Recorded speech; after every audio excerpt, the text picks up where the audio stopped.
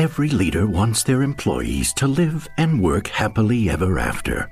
Thankfully, you don't need a magic wand or a fairy godmother to make that dream come true. HR, payroll, and workforce management solutions from UKG give you the tools you need to support and celebrate all your people. Make your fairy tale workplace a reality with UKG. UKG, our purpose is people. This episode is brought to you by PetSmart. Imagine life without your pet. Unthinkable, right? That's why taking care of their well-being is job number one. And PetSmart has everything you need to do anything for your pet. PetSmart's expertise in nutrition, training, veterinary care, and more can help you take care of your pet's well-being the same way your pet takes care of yours. Care the way pets do. Shop now at PetSmart.com. This is Optimal Relationships Daily, episode 1665. If you start, go all the way, by Steve Kamb of nerdfitness.com. Hello, everybody, and thank you so much for joining me here on another weekly bonus episode of ORD. I'm your host, Greg Audino, and in this week's Sunday Extra, we're going to be sharing an old episode from Optimal Health Daily, in which we covered an article from Steve Kamb called If You Start, Go All the Way, as I just mentioned. I think you're going to like this one, as it talks about accountability when it comes to all kinds of goals we set, not just health goals. So without further ado, let's hear Dr. Neal's narration and commentary as we optimize your life. If You Start, Go All the Way, by Steve Kamb of nerdfitness.com.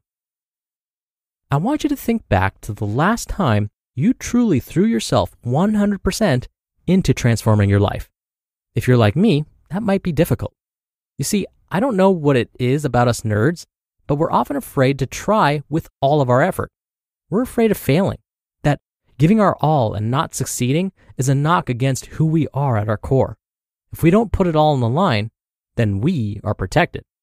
So instead of going all in, of giving everything we've got, we kind of half it. We give half an effort, and when things fail, we're quick to say, this system doesn't work. Or, well, I didn't really try. Or, I knew it would fail. For some reason, we hold back, almost as if it's preferred to actually going all in on something. Why? Because if we've given our all and we still fail, what's left? If we go all in and fail, we tell ourselves that we are failures. We aren't good enough. In reality, giving our all and then failing is one of the best things that could possibly happen to us. When we give max effort and we fail, we're only setting ourselves to level up. When we put it all on the line and then fail, we've taken the first step to true improvement. If you half your way through a job interview or college application and things didn't go well, you're stuck wondering, what if I had actually tried? If you go all in on either of those things and fail, you can quickly move on to the next opportunity, making improvements to your strategy and tweaks to your resume. In the same vein, if you half your way to transforming your body and things don't work, you'll never know why it didn't work. If you are going to get in shape, go all the way. Actively work towards bettering yourself every day and see what you're capable of. Don't think in terms of days or weeks, but rather for the rest of your life. You're not dieting. You're not just exercising to look good in a bathing suit for a few weeks each summer. You're doing it to build a better body for the rest of your life. This is all, of course, assuming things don't work out when you go all in. The far more likely scenario is that things will work out. Elon Musk, CEO of Tesla, has found ways to succeed through going all in and refusing to consider failure. So remember, if you're going to try, go all the way.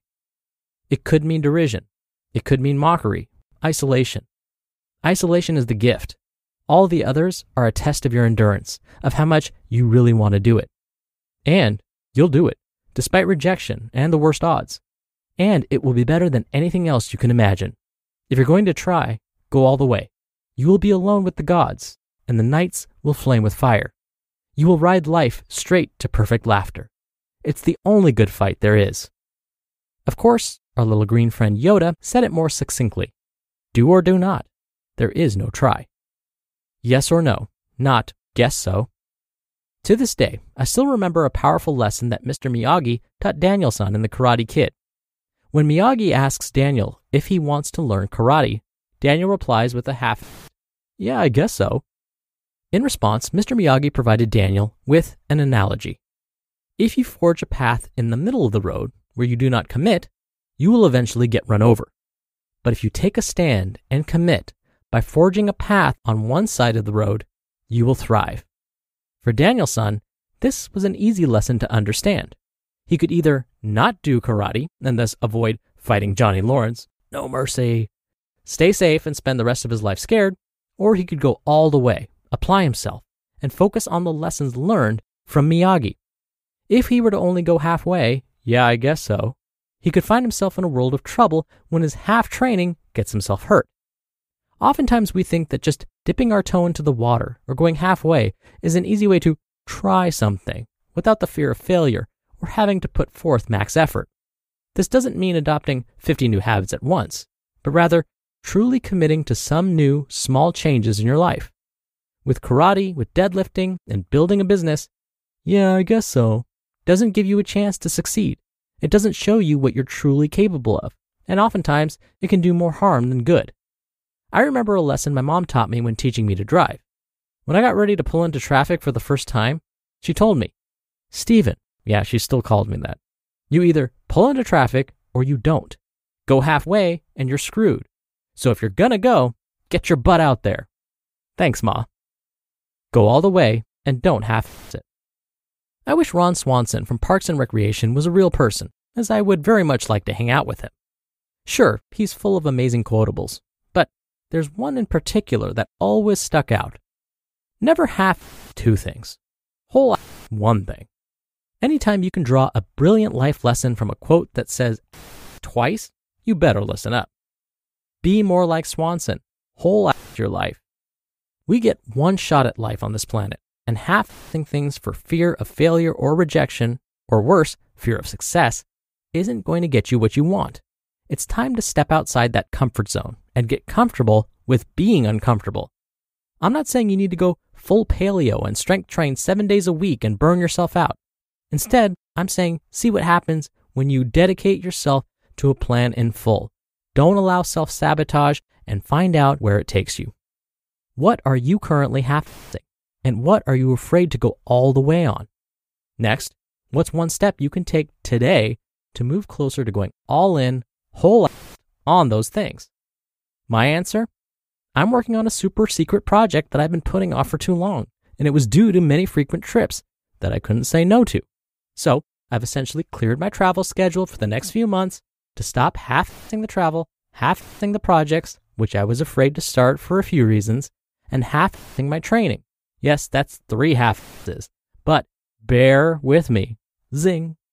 Instead, my focus is on 2 key nerd fitness projects and building strength, and still sucking at the violin.